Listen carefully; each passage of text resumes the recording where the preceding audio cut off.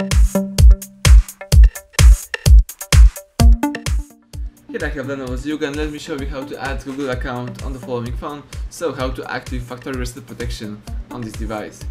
At the very beginning, let's unlock the screen by using your power key. Then let's tap apps icon, and from the following list let's choose settings, right here.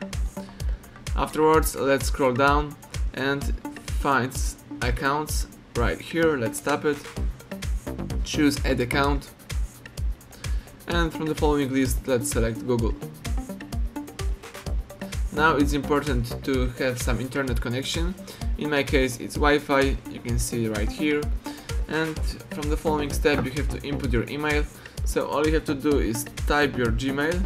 You can also create one right here if you don't have your Gmail account. So let me just input my mail.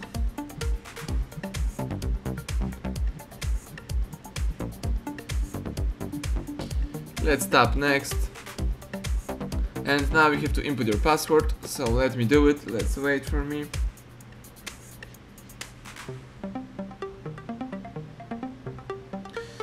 And if you are ready, let's tap next.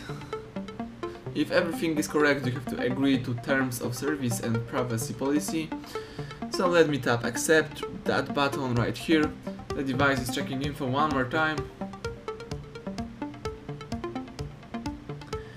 And now you can, for example, enable or disable backup your device apps, app data settings and Wi-Fi passwords using a Google account. I usually recommend this feature because it will make easy restoring your device later, so let me do it. Let me leave it enabled and let's tap next. And yes, that's it. Now you can check that the phone has a Google account, so you have also active factory reset protection. Thank you for watching, please subscribe our channel and leave thumbs up under the video.